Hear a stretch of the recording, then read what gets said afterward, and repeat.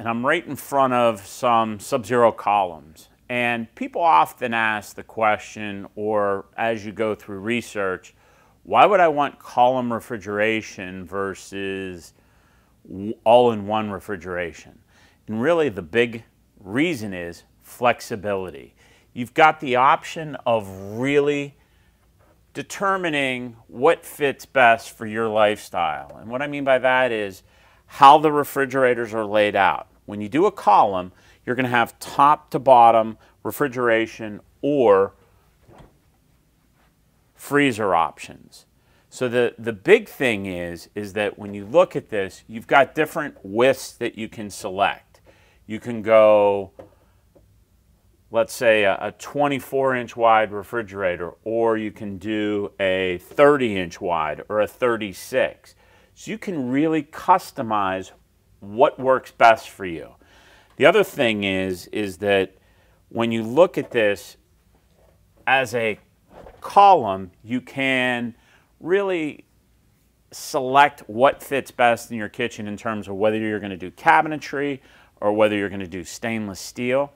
And the nice part about a column is that you can really match up what's right next to the product. So let's say, for instance, you have a bank of drawers. You could have your cabinet person create a bank of drawers on this, but it would still have that column usability. Versus if we look at a bottom freezer, the bottom freezer, we are predetermined to have specific widths, whether it's 30, 36, 42, or 48.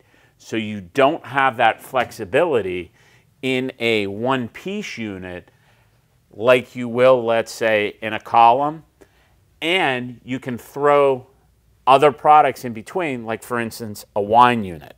So what we've got is we've got a refrigerator, we have a wine unit, and then we have a freezer.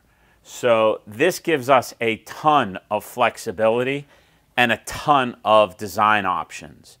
So when you're looking to select your refrigeration product, when you look at columns, columns really give you that full design aspect that you may be looking for to customize what fits best for you and your family.